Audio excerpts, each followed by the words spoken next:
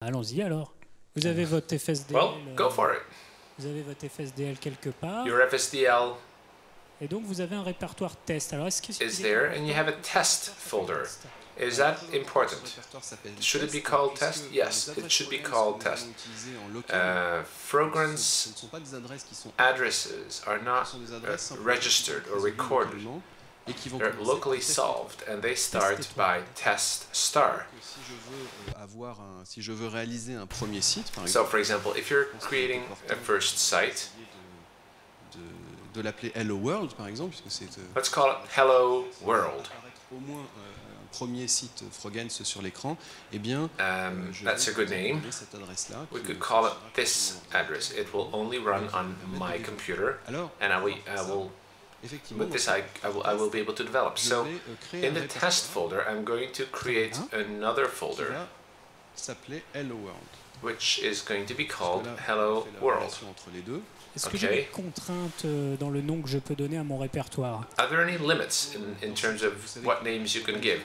Well, a Frogans address is an international address, so you can use it. You can write the address in 179 languages from right to left or left to right.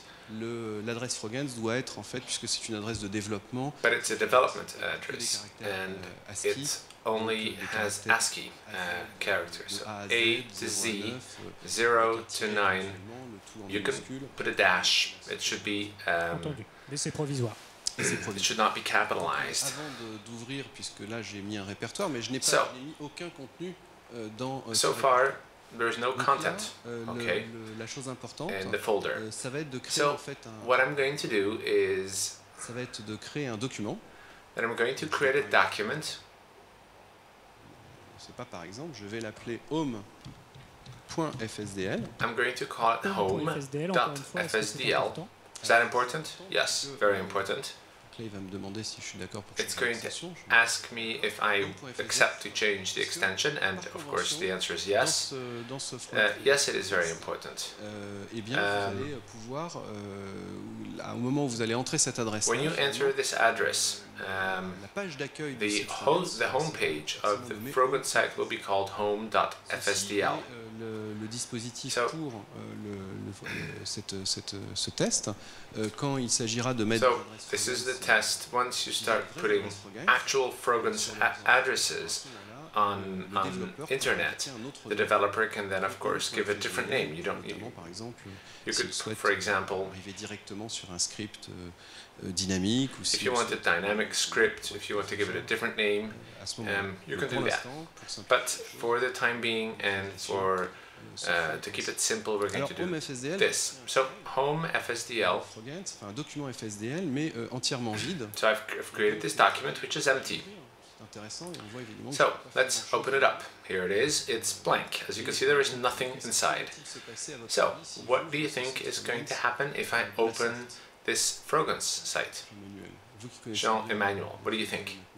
Bien, je sais pas. I have no idea. Découvrons alors Well, ceci. let's take a look. Eh bien, on vient de voir apparaître It says objet sur notre écran. there is an object which popped up on the screen. Et I qui hope vient you can de see this. m'indiquer, It says on reconnaît le logo you have the de Frogans Player. the Et qui vient Frogans m'indiquer player que c'est même logo, parsing error. and it says XML parsing error. The XML declaration was not found. So this object Au début, c'est mon premier site Frogans. is my first missed Frogans site.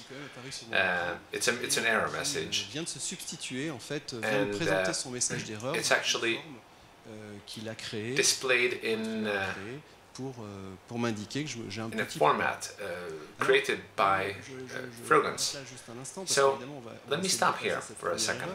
erreur. This Mais, is la obviously chose an importante error. pour le développement, So, c'est qu'on a when essayé you're developing, de mettre en place un système d'erreurs, de rapport d'erreurs, qui soit you can get errors. So we've tried to have a very full and complete set of errors.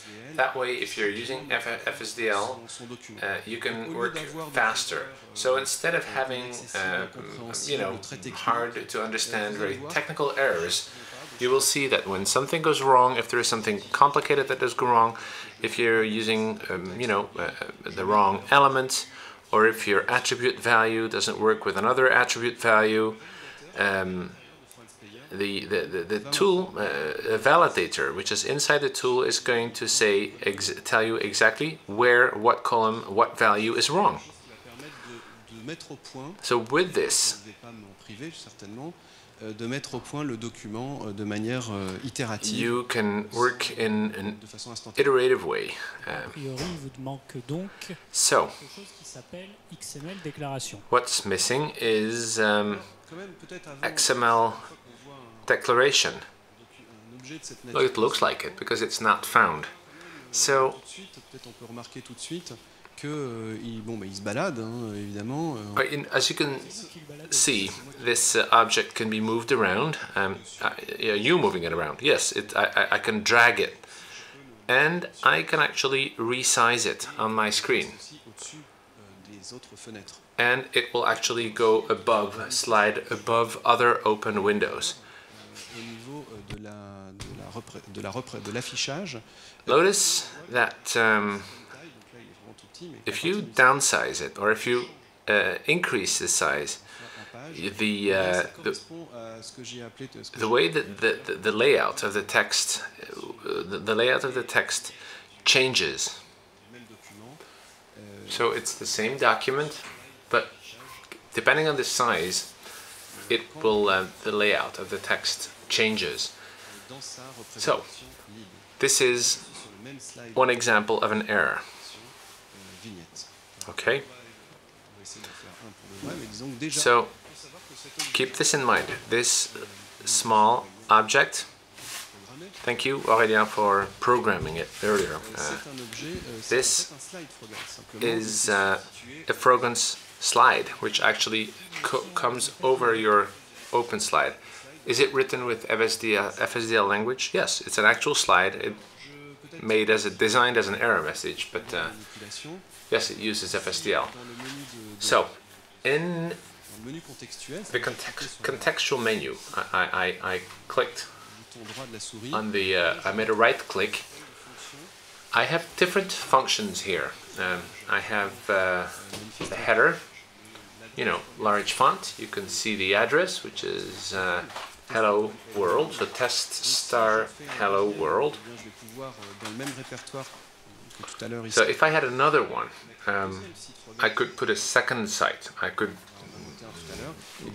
We're going to do this later, but that way you can find, with a right click, you can find which one you're editing if you have multiple sites.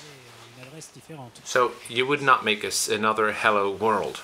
No, it would be a different name. I would have to come up with another name. Okay, so small font, mid, average or large font. You can reload, so obviously the same thing happens because I haven't changed anything to the content, so I'm still getting the XML parsing error. And I have this function, which is really important if you are a developer.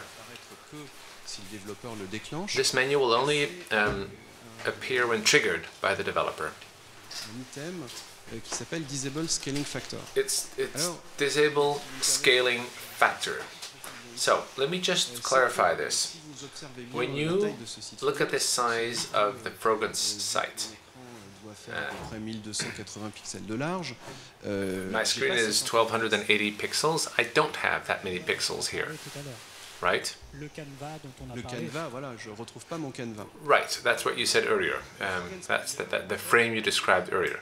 Frogans player adjusts the size of the depending on the context it is executed. So since we're on a computer screen,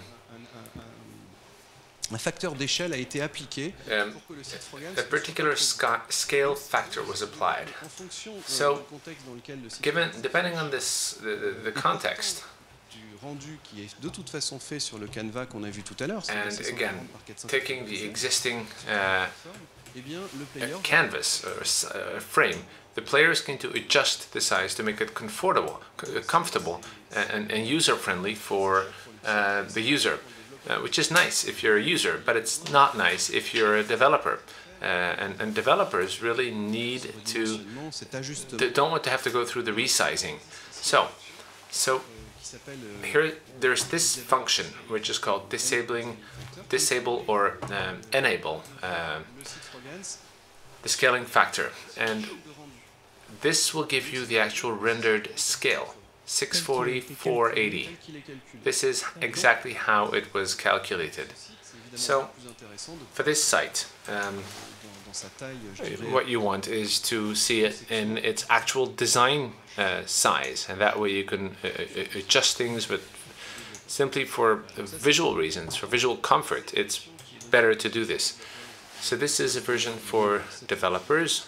So the scaling factor is accessible right on in the menu, and for the general public, this developer feature or function will only work if you change the settings of the software, because we don't want to be this. We don't want this to be, any trouble for end users. So, and you can also see the source code. Source code will be accessible if you want to. Again, this is primarily for developers. So the source code is here. It's on my computer, so I don't need it. But if you're a little bit like for websites, it's interesting to see the source code of a web page, because it that way you understand how it's being designed, and simply you can understand. So for Frogans, it's the same thing. You can access to the source codes, the source document that is behind a site. Alors, a priori, il y a une erreur XML, c'est une erreur de parsing XML. So, XML parsing error, once again. Right. The FSDL document is an XML document. Using XML grammar. With XML, you need to add this little markup. Let me increase the font, and let me also tell my software that the FSDL we're developing here is XML. So, are you using software to edit FSDL? No. Well, I'm using a word processor, a somewhat improved word processor, because it recognizes that I'm working on XML, and therefore it's giving me some, when I write encoding equal and I hit once, it places the cursor at the right place. So now the system recognizes I'm a developer, but I don't need any specific software. Simply all I need is a word processor, and you can see that colors are also displayed on the screen. You can choose your colors. These are not necessarily my favorite colors, but it's quite helpful.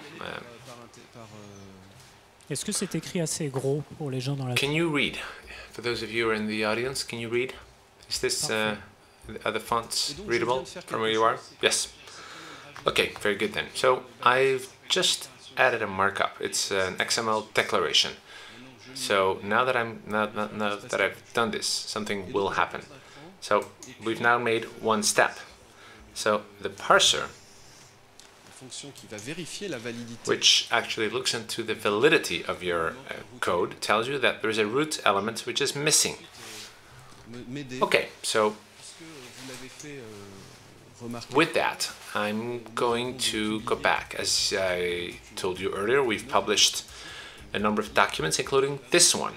This one contains everything. So it's frogans.org.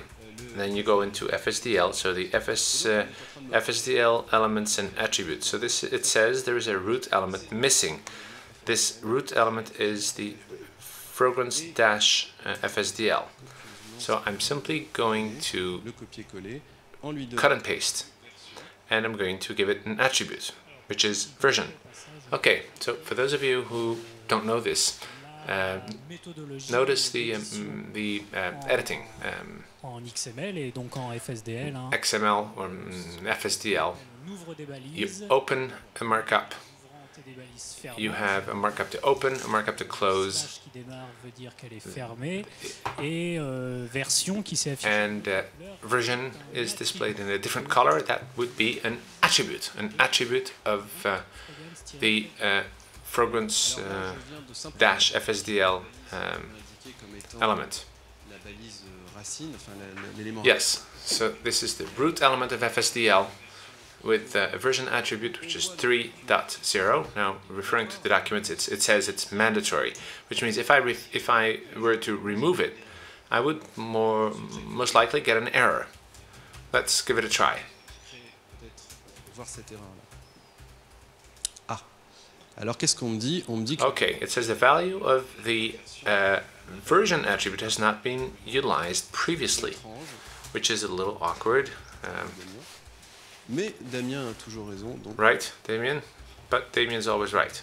So there is an error. And it has something to do with the version attribute. Ici, je viens donc à l'élément, je viens de remettre version. So I've just added version or put it back. So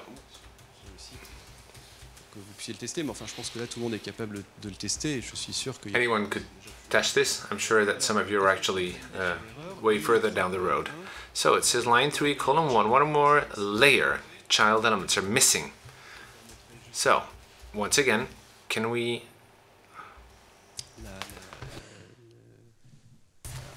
show this, the FSDL 3.0 elements? So, what it's telling me is that I need to put layers. And again, remember I told you that layers were very important in Frogans sites. Et donc so we come back to the code. So I'm going to put some layers. So, Jean-Emmanuel, you can put all kinds of things in a Frogans slide. Let's go back to the table of contents. Let's do something really basic. Let's put a resource, a graphic resource. Une forme géométrique. Et donc, je vais me res draw, so that's a geometric shape. So let me just downsize this because I'm going to be doing some coding. So now here's the res draw. So I'm going to make this resource, res draw resource. Dans la première ressource que nous allons créer, et je vais suivre le mode d'emploi, c'est-à-dire qu'on me demande de mettre. And again, I'm just following the instructions. So I need to identify the resource. It's a res ID, which is a resource identification. All the resources will have its own ID, and this is how a layer can call upon that resource. Let's call it draw 1. Or res draw. Res draw 1. There you go. Res draw 1, and then the second attribute is size. So if I make a very large, if I were to make a very large resource, for example, something that occupies the entire rendering canvas, it would be 640 times 480. 640 by 480. Okay, that's what it says. That's these are my maximum values. These are pixels? Yes, pixels. And I could have a third attribute, which is figures. Qu'est-ce qu'on va décider alors? Nous avons le droit entre un carré c'est. So we can pick a square, not very fun. Donc ça va we could have rounder shapes, so something like this. Avec un bord arrondi, donc on va innover. A round edge. Let's try an ellipse. Voilà. Tout ça c'est obligatoire, manifestement. So all this is mandatory. Et il me reste un res ID, size, figures, and we have strokes. So with strokes, you can decide if you just want one line or if you want an actual surface. Okay, so I'm going to put it on off, which means it's going to give me a full ellipse. Alors, je note que vous utilisez okay, so I've noticed that you were using les guillemets, les doubles guillemets, les simples guillemets. Check marks. Single check marks, double check marks. Yes, you can use both. Typically, I use the single ones, but or markups. Maybe it's the word processor. So it doesn't do the indentation automatically, which is fine. Pour la clarté, puisque toute notre documentation utilise effectivement des simples guillemets. Our documentation uses simple check marks, so let me just transfer these double check marks into single check marks. Complétion automatique. And it doesn't really matter if the indentation. Ceci est très propre et conforme à nos exemples. There we go. Thanks for pointing that out to me. Avant que j'ai tapé 500 lignes de texte. It's better to say it now than after 500 lines of codes. Voilà.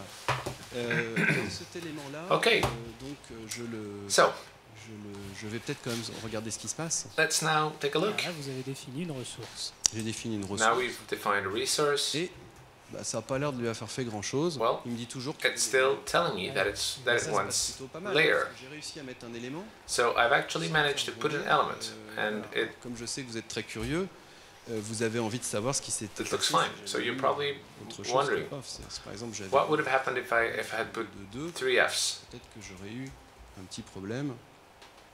Voilà. Et là, que vois-je? It says. Ça mérite vraiment un agrandissement. Here we go. Let me magnify this. Line 5, column 66. The value off is not one of the possible values of the struct attributes. There it is. You can choose either on or off, but with 2 Fs, not with 1 F. Par itération au niveau du développeur, il n'y a pas à relire la doc. So you don't have to read the documents again. If you make a mistake like this, no need to refer back to the documents. The system will tell you, the validator will tell you immediately what you did wrong. Alors, il me reste toujours cette histoire de calque. Je vais le remettre un peu plus petit momentanément. So let me get back. Alors, je vais retourner dans la documentation. Let me go back to the documentation. Finalement, pourquoi avoir de la mémoire quand on a une documentation? Ça sert à rien. Et donc ici, je vais aller chercher un layer. So I'm going to get a layer. Okay, because the system told me I have to create layers. So we have quite a few here. En termes d'attributs. Alors on va prendre notre courage so en main. Let's et puis on va créer un élément layer. Create a layer element. Vous le voyez comme moi, a un identifiant. Donc so we have a layer ID. How do you want to call it? Layer 1? Layer 1. So far so good. Leap out, on voit que c'est un attribut. Leap out. Leap out, you have to include. And as I said before, leap out has 3 values, all, lead, and vignette. Okay, so that's what we discussed earlier, absolutely. So, leap out at this point, we're going to say all. So this layer, this particular layer, is going to be included in my two representations, lead and vignette. Okay, my program side.